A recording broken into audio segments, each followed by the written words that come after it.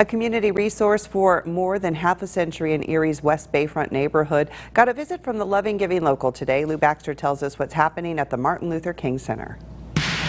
Erie's Martin Luther King Center opened its doors in 1969.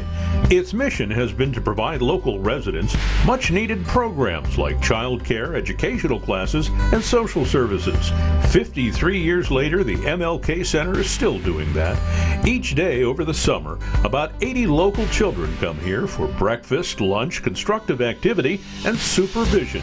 They do art projects, play games, and get some time in the gymnasium to keep them moving.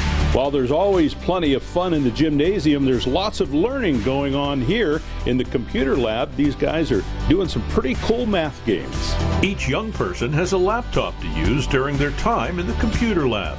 And last weekend there was a big outdoor event. They had a great carnival out front where they invited the neighborhood, the community kids, lasted all day. There was fun game activity for all the kids in the community to do.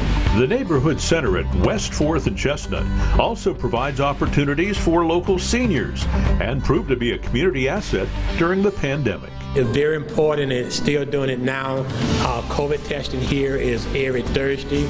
Anybody who want to get a COVID test can come in and get tested for COVID. Johnson says this week's Loving Giving local donation will go towards the center's youth programs. For us to bring Loving Giving local to the Martin Luther King Center and to know that this money is going to stay right here in the community and it's going to support a youth program.